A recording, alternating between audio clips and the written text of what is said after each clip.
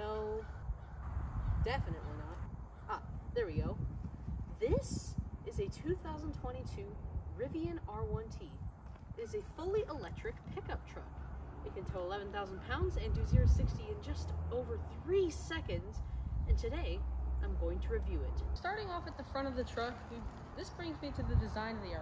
I really like it. A lot of people have said that they really hate these headlights, but I think they're kind of cool. And I really like this blue paint. I think this is probably my favorite paint option.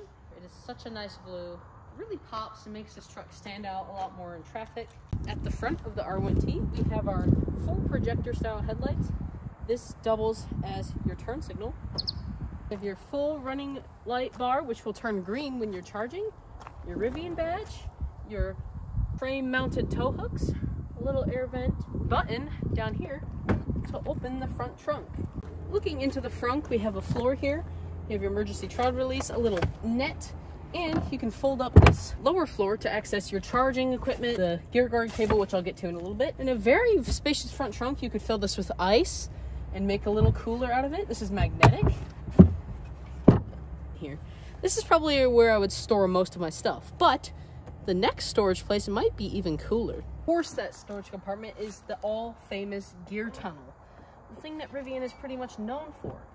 These doors can actually hold 250 pounds of weight, and this spreads the whole length of the truck. There's outlets in here, and you can stick long items in there, like my tripod, for example.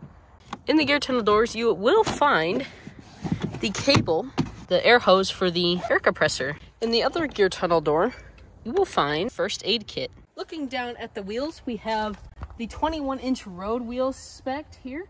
These aero inserts can pop out. Yellow brake calipers.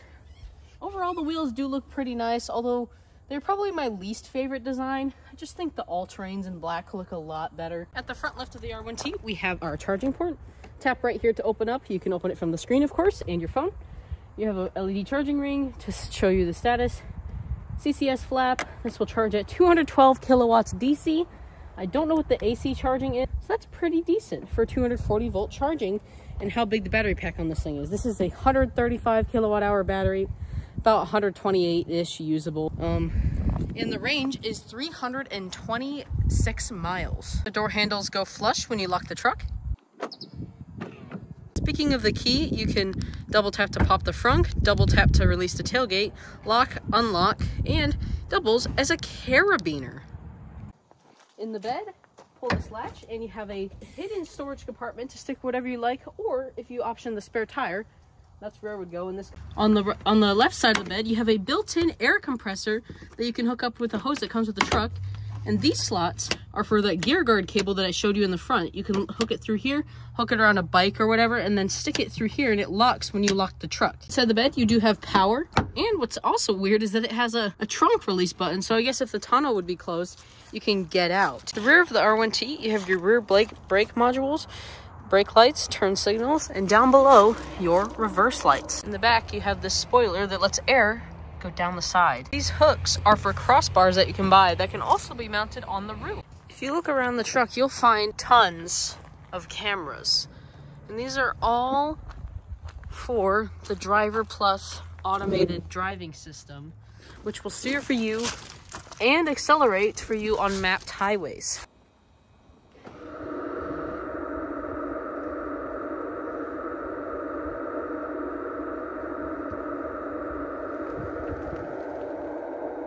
The side mirrors fold and have lights in them for camp mode.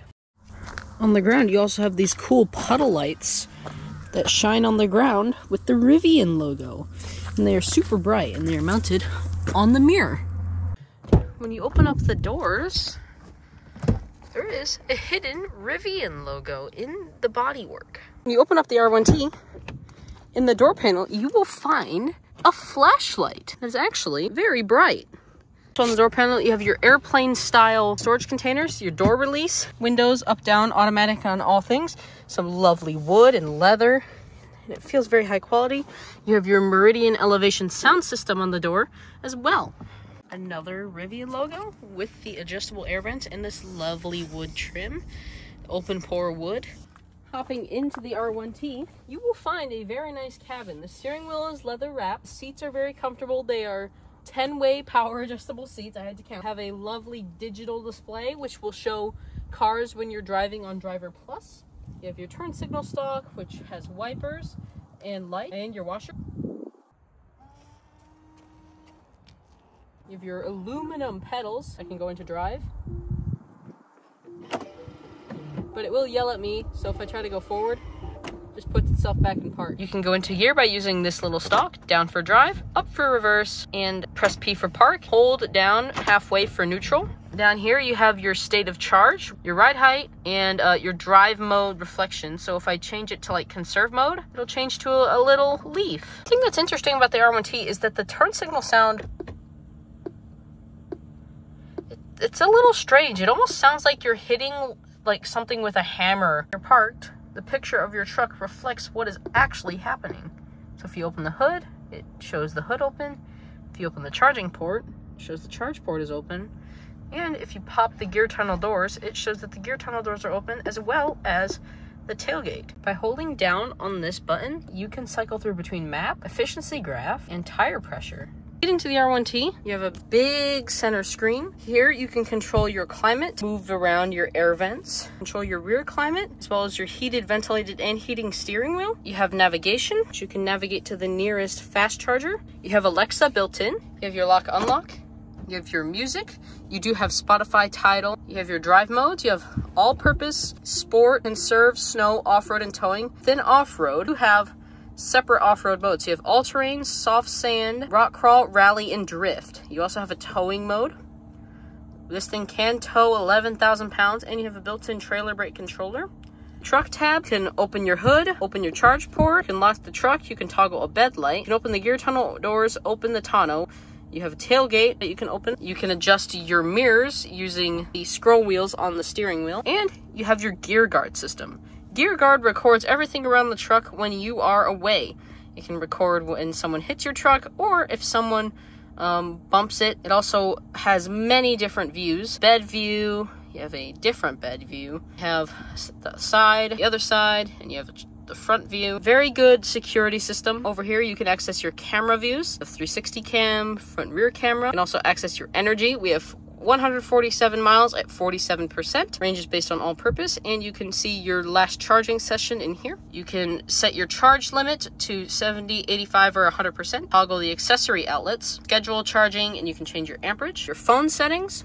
There's no device connected right now. You have your settings. You have Bluetooth, Wi-Fi. This will do over-the-air software updates. You have your garage's camp speaker, which is right down here. Doubles as a lantern and is a very nice speaker. So overall, this center screen is very responsive. It doesn't lag at all. It's super fast. It's easy to your touch. The graphics look nice. Very high contrast screen. Your hazard lights are on the ceiling because the government mandates that the hazard lights have to be a physical button, and in everything else in this truck it's not, so I'm guessing they put it up there not to clutter. And here you have a little button to open up your center console. Very deep, lots of storage, 2 USB-C ports. Here you have some cup holders, and what's weird is that you don't have a glove box, but to make up for that, Rivian added a little storage compartment under both seats. The design of the seats is very nice. It has this nice contour here with these nice ribbed things in the seat and this nice cloth stripe. Very nice looking seat, and the seat coolers are amazing. I said before that this is the best cooled seats I've ever had in any vehicle. The floor mats, what I think are called Shilowich. They're quite an odd material, but they are very grippy and they do feel nice. And I'd imagine they're very easy to clean. Here are your screen controlled air vents, which you can move by moving the screen. Climbing into the rear seat, you have the same. Back here though, it is very tall. I have stadium seating so I can see around the seat in front of me. You have a USB port on the back of this seat, as well as a hook. You have a seat back pocket. The rear seats have their own touchscreen, which you could use to change the climate control. You can turn off the rear climate, change your heated seats. You have 2 USB-Cs and manually adjustable air vents. Here's that USB-C port and clip. I have tons of headroom, good knee room, and this middle seat armrest folds down, 2 cup holders, hidden storage, and hidden access to the gear tunnel. Up here you have some grab handles, which are actually coated on the back side in Rivian's Compass Yellow, which they use in a lot of their badges. One interesting feature is camp mode. Turn on these floodlights, which are mounted on the mirrors. You can turn off your display in case you're sleeping. You can actually level your truck to make it level for sleeping in your truck or in the Rivian R1S, which makes a lot more sense because that's an SUV and you can actually sleep inside of it. Yeah, it just has a built-in camp mode. As you can see, after leveling, this side is much taller than this side, so it did in fact level. Did a fairly good job. The thing about Rivian is that you are actually able to turn off traction control, which is something that Tesla doesn't allow you to do. This allows you to do things like this. Oh my god, dude! This button to turn on pet comfort, which will keep the AC on when you leave the vehicle. It says, my pet is safe and comfy. 64 degrees Fahrenheit, climate set to 70 degrees. The Rivian R1T gets over 320 miles of range. They actually increased it by 10 miles with the software update, which is pretty interesting.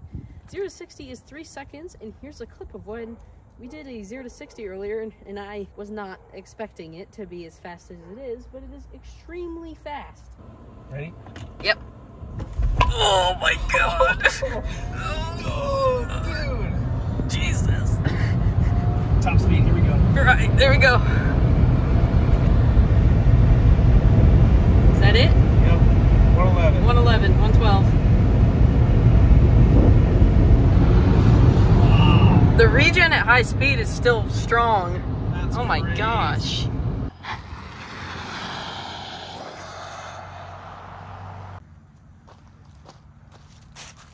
So that is my review of the 2022 Rivian R1T. I think it is probably the best electric pickup truck you can buy. Better than the Lightning, better than when the Cybertruck comes out, because it looks so much better, and better than the Hummer EV. It just checks pretty much every box for most people. But yeah, hopefully you enjoyed it. Leave a like, subscribe. See you all next time. Bye! Also, oftentimes, if you just tap it, sometimes this will it'll be like this, and it won't be fully out, but it'll be kind of popped. Then you have to press this again, and then it fully releases. An interesting quirk of the Rivian's doors, that you actually have to shut it pretty hard for it to fully shut. Like, that didn't shut, that didn't shut.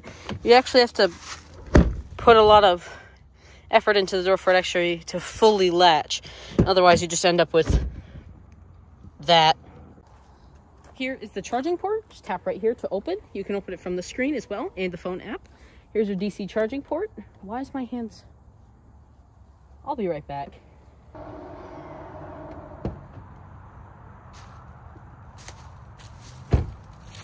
It wouldn't do the leveling right where I was, so I'm gonna try it again.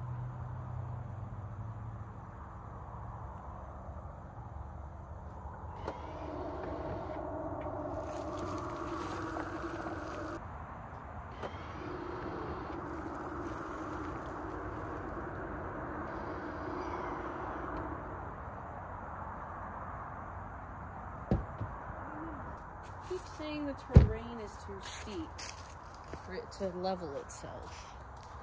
So I don't know how